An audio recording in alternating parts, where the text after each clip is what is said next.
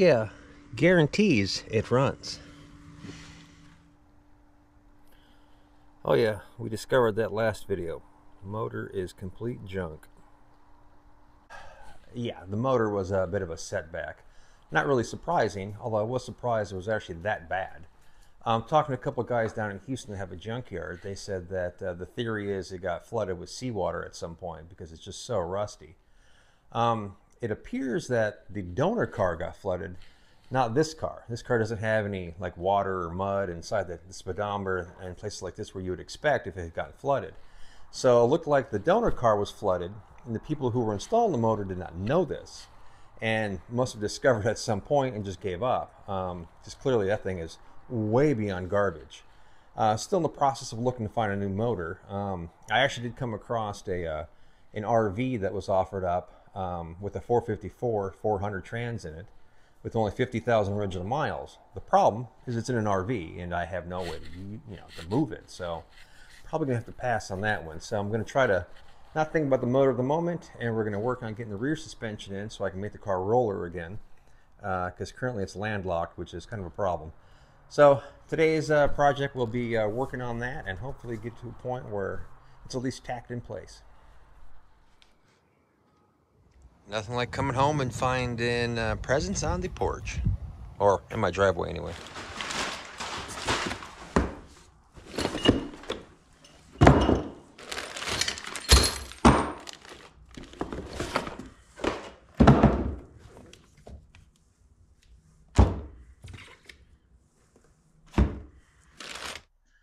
And what we got here is the rear suspension kit from the Jimenez Brothers Customs in Riverside, California. It is a complete kit, comes with everything you could possibly need to do the 2-link and air ride on the back of your car, let alone my big ol' ass hearse. It's pretty good quality. This is using a 2-link design. Comes with all the Johnny joints, panhard bar, the top bar with the shock mounts, bag mounts, rear cradle there, frame notch, and airbags. This is a pretty complete setup. And I gotta say, this is a pretty high quality. You can get everything's nice and TIG welded. You know, all the parts look nice, good. Pretty impressed. We've got the heavy duty Johnny joints, so this should take a fair amount of horsepower that I probably won't have. Comes with sleeved airbags.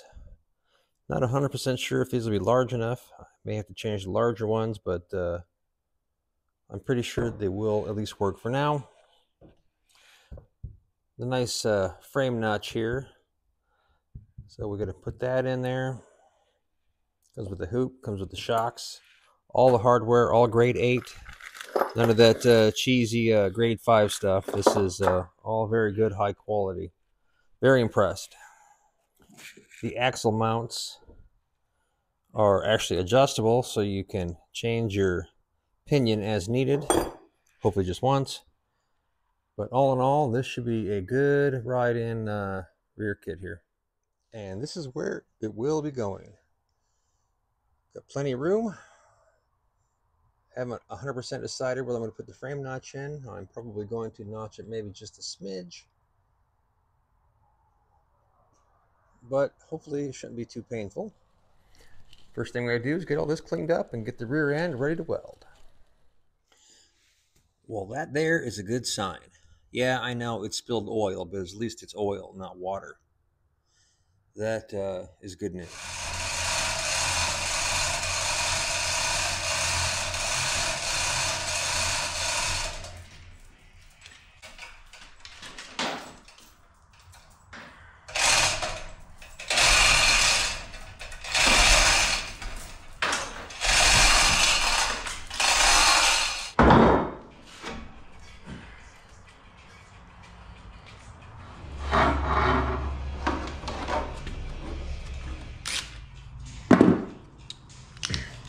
Definitely want to save that.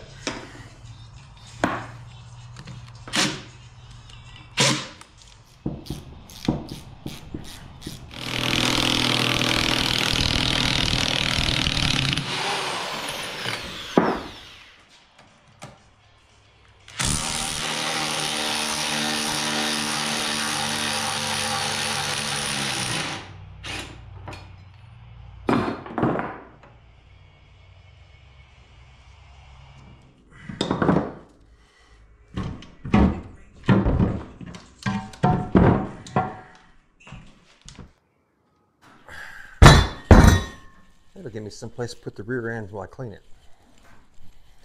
Smarter, not harder.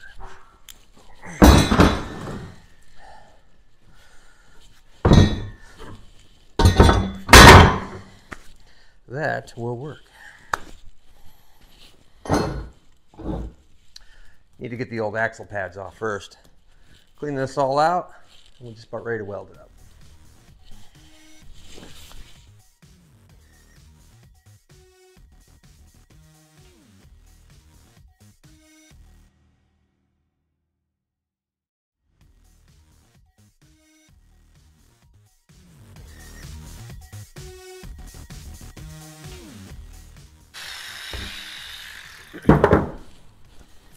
Like Jack Nicholson said, it's as good as it gets.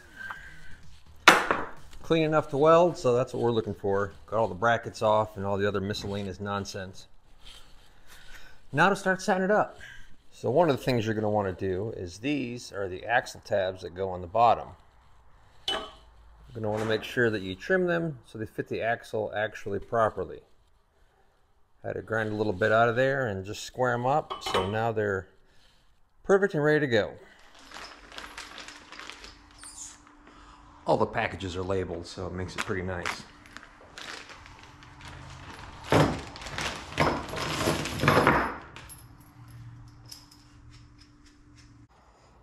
So I got these all bolted up, and these are actually adjustable, so you can change the pinion just a bit.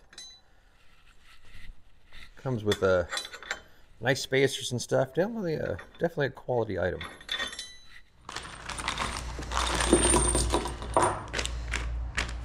Johnny joints.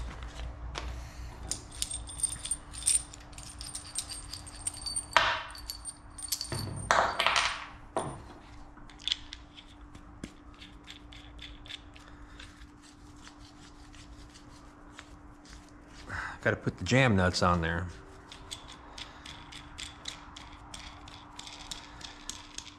I'll leave them somewhere in the middle there. Now you want to take the time to get them lined up. So put the bolt in there, and basically just line the bolts up so that way everything's the same length, and then we can adjust from that point on. Now just thread these in. Kind of get into the jam nut. You want to have the Zerk fitting facing down, that way you can actually do maintenance on this thing. Like that ever happens.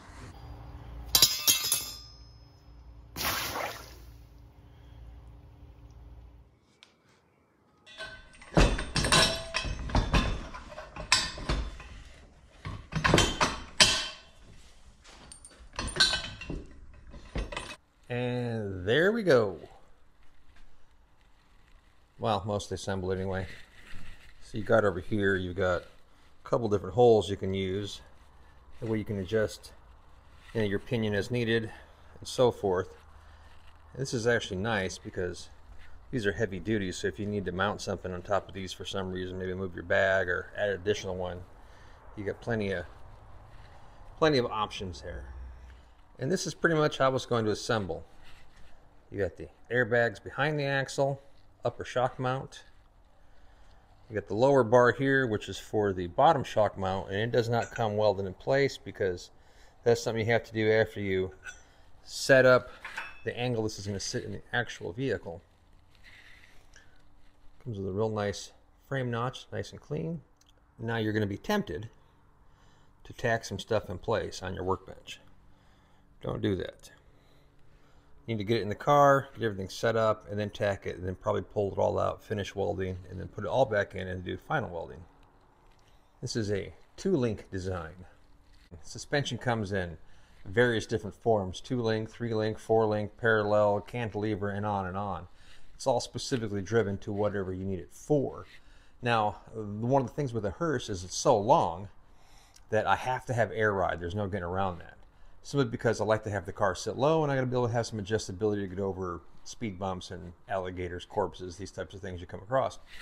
So I went with this 2-link design because it'll give me, one, the good stability. It'll give me a good amount of travel and lift, as well as it'll take some actual horsepower.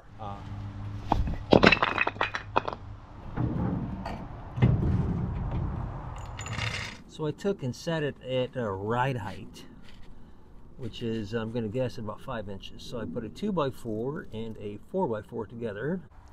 So that sets it up as, you know, about a 5-inch ride height, which is a good guess of where it's going to realistically be.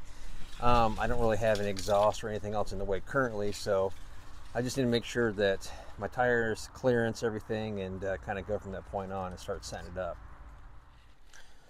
So the first thing we want to do is figure out how and where this thing is going to mount. So go to the center of, you get a magnet. Put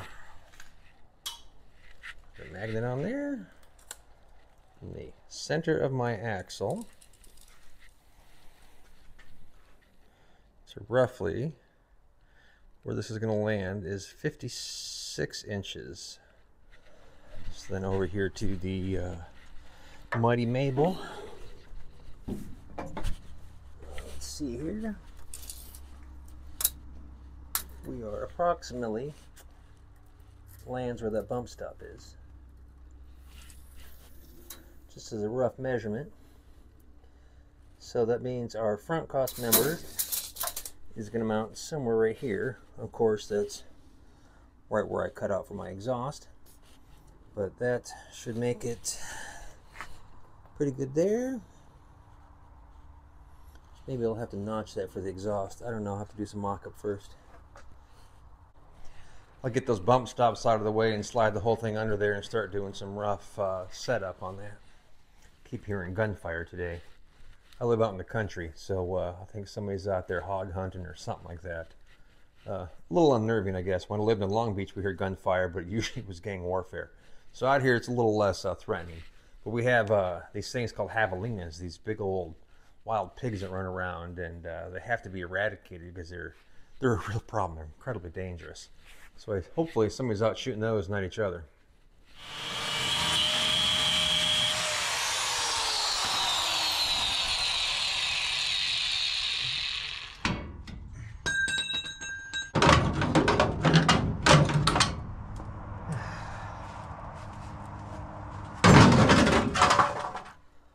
Got the rear end hump out. I wouldn't call it a wheel well or something, but it's a hump. And got the old shock mount, as I don't need any of that out. So now time to slide everything underneath here and give it a try.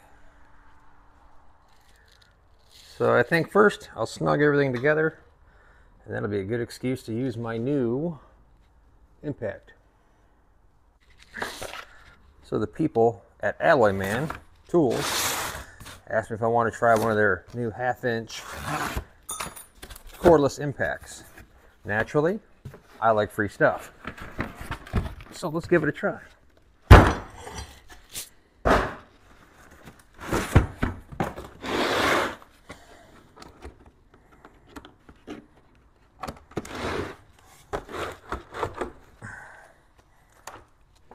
Right there.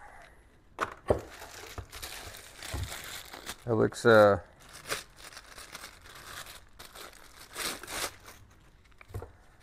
nice and comfortable.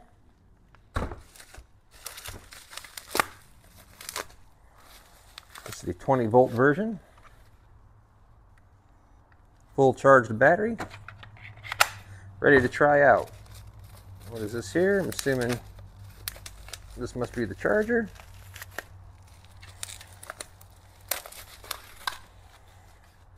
All right. Oh, it even comes with sockets. That's not a bad deal. This retails on their website for right around $100. So if it'll actually do something, that is a pretty good deal. So let's give it a try. Let's just give this thing a whirl right out of the box.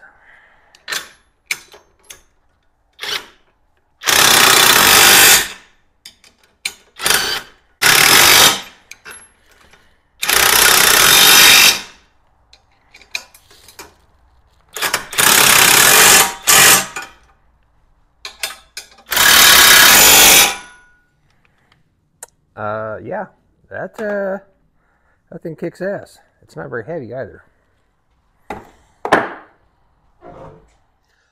So my ADD has gotten the best of me. Let's put this to the test. Let's give this thing a whirl on the world's crustiest motor.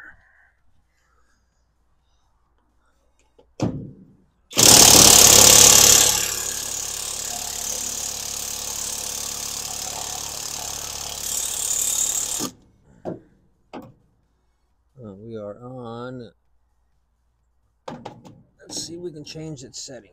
We are on something called DR. Let's go to high.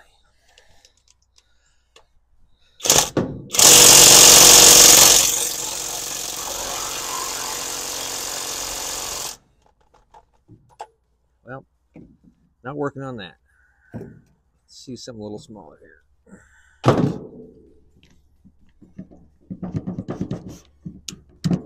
Whew, that thing's hot.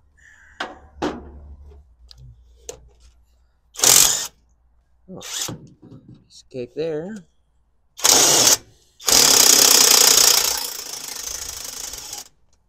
Oh, blew the threads off that thing.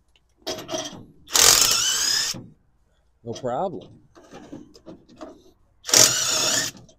Oh, this thing does have some ass behind it. I mean, for a motor that's been underwater for 20 years, who knows? For $100, still ain't bad. Thanks, guys. So, time to center the rear end. And you'll see the bump stop there, that hole there. Now, you'll be tempted to use that. Don't go by that. What you want to do is first kick your dog out of the way. Thanks. You can hold the measuring tape. Is you want to go to your wheel well and measure out the center of your wheel well. And then mark where it is. Run a piece of string from one side to the other side, and that will be your center line of your wheel well. Because the last thing you want to do is go through all this work and find out that your wheel is not centered in the actual wheel well itself. The bump stop is based on the previous suspension, which might not technically be in the right spot. It all depends on how it articulates and so on. So wheel well is the way to go. Say hi. Because there's nothing more annoying than your wheel not being centered in the wheel arch. So next we want to set the rear end up. So if I'm looking at my wheel, stretch it out there. Looking at my wheel, the wheel is 28 inches. So that means the center is going to be 14. So if I come over here, and set this height here, theoretical in the center once I put the rear end on there, at 14 inches, and that will be actual ride height. Then I can start tweaking the front. Because it is currently down there, so square it all up. And once it's in, then once everything's in and set, then you can start squaring things up and make sure everything's going to be super right to the chassis, not just the body. So it turns out that sitting it on this wheel rim gives me the exact height I need to where the axle is. So right now I'm going to preliminary using my straight edge over here against the frame. I can now start to, one, center the rear end to the outside of the frame where I need it. And then as well as find center from that string to that center bolt. So that'll take a little moving around, but that will work. Then up here I can start to find the center, so then I can just mark it where to trim. And then once it's welded or close to welding, then we can really square it up.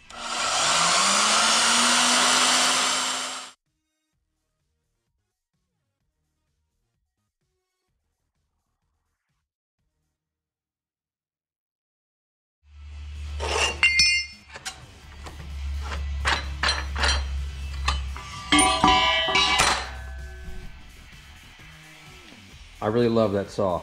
I mean, that thing does such a nice clean cut. Man, that was an upgrade for sure. And bam, like a glove. I mean, really, if the sun would just stop going down at inconvenient times, it'd be really helpful, because trying to get stuff done during the week is a little difficult. So I got the rear end set back in place. I got it centered on the rack there. I have it centered in the frame. Now it's a matter of set the pinion and get it tacked in place. At this stage, we're still in the tacking stage, just in case we've got to move some other stuff. So using my super old school Sears Craftsman protractor here, setting it to 3.5 degrees. At least once I have one of the kids come on here and look at it and verify it, because I can't see the numbers. 3.5 degrees is the standard GM degree that the transmission points down. So if you have the transmission pointing down and the rear end pointing up, 3.5 degrees, the same, they match. That will make sure you don't have any vibrations in the drive shaft. Now, I don't have an engine and transmission in there that I'm using, other than that dilapidated, barnacle. So a little preliminary here to set it up, but I do have adjustability, and I can adjust and fine tune it at that point once I have engine and trans. So I got everything tacked in place. Now you will notice that the links are going to hit that bulkhead there, which means it'll have to be cut out, which is not what I wanted to do. But you can see I actually went with this particular suspension design because a 4-link would have actually ended up in this area here, and I would have had to cut it out, and I was trying to avoid that. But apparently it was destined to be gone, so I'll be chopping it out shortly here. It's always a work in progress.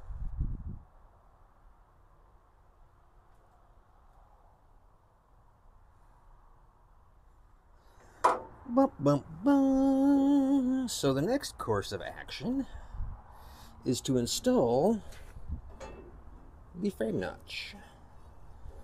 So I'll go ahead and get this all cleaned up and remove the remnants of the front brace and start going with that.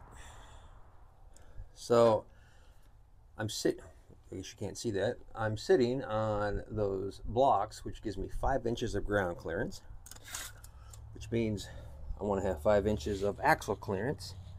So I need to mark that so I know where to put my frame notch, and then I can start with that. So 5 inches with the crappiest tape measure I've ever seen, somewhere in that ballpark there. Then I know I'm going to mount just about like that. Now you want to have it forward a little bit from the center of the axle, because as the axle moves, it'll move up in an arch, so then it should end in the center here, but not too much. Have to play with it a little bit, but that's about where it'll be. I'll trim it, clean everything up, and should be just about ready to go. Hopefully I can accomplish that before it gets dark.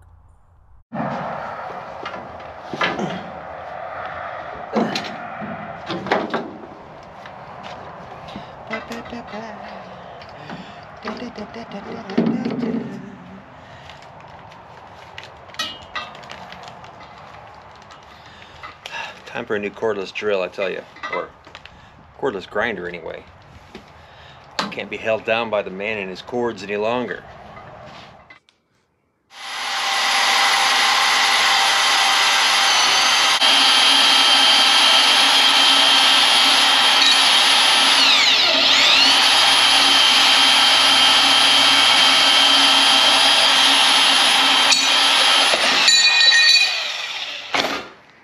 You ever have one of those weird feelings like you're not alone? I don't know, the last about 15 minutes have been real weird here, kind of like someone's watching me. Kind of make my hair stand up just a little bit. That'd of course be the hair on my back, because I'm bald, but I don't know, weird. Perhaps there are some spirits attached to that hearse after all.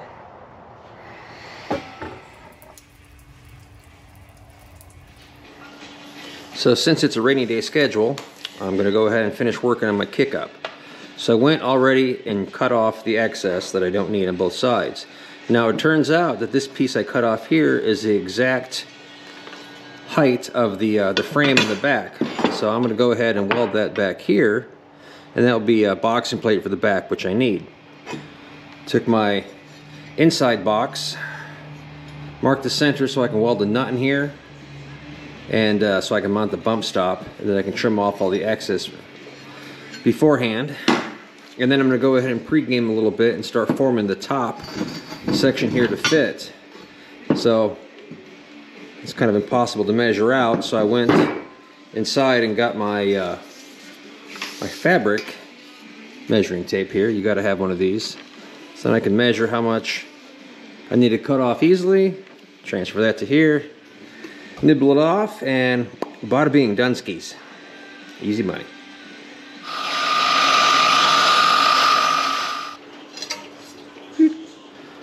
Got that trimmed down.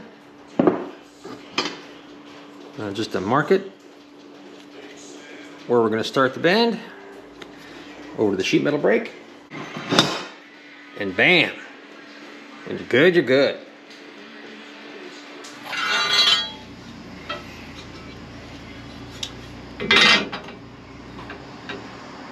Just like that.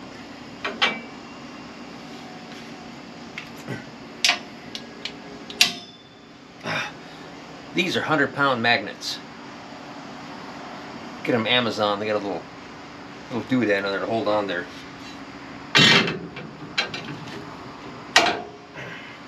Super handy for setting stuff up.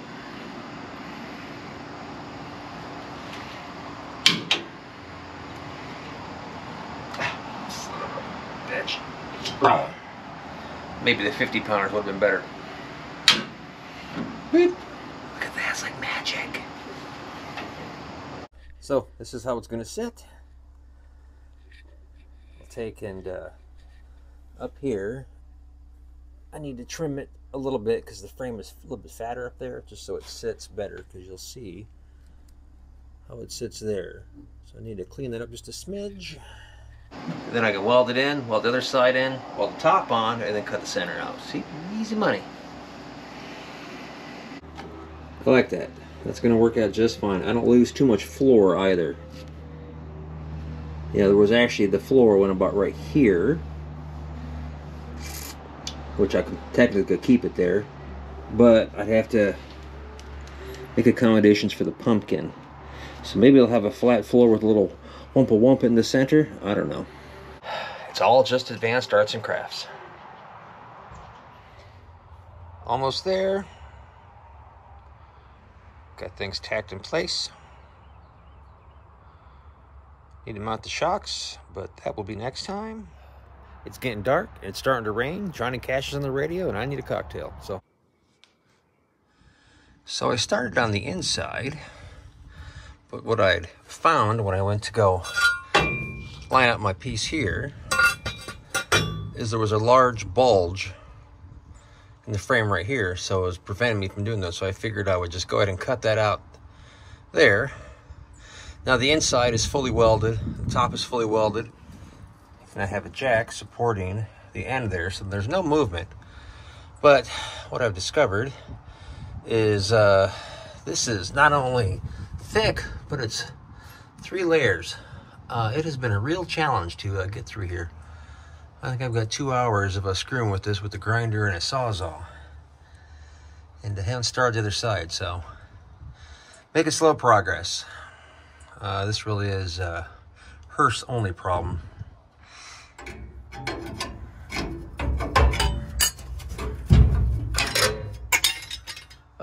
Finally.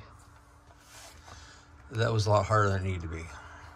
But now,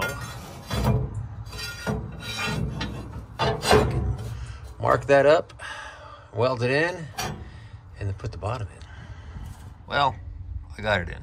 Yeah, welding upside down inside a fender well, outside with a little bit of breeze. Yeah, not necessarily the best work. So there'll be a little grinder action there. Now to install the inner hoop. It's actually quite a bit wider, so it makes welding much easier. And there we are, 100% lifted, or lowered, I guess. So let me get this thing back down to ride height. Still got to do much finish welding, but you get the idea. Ended up cutting out the brace there, as it was in the way.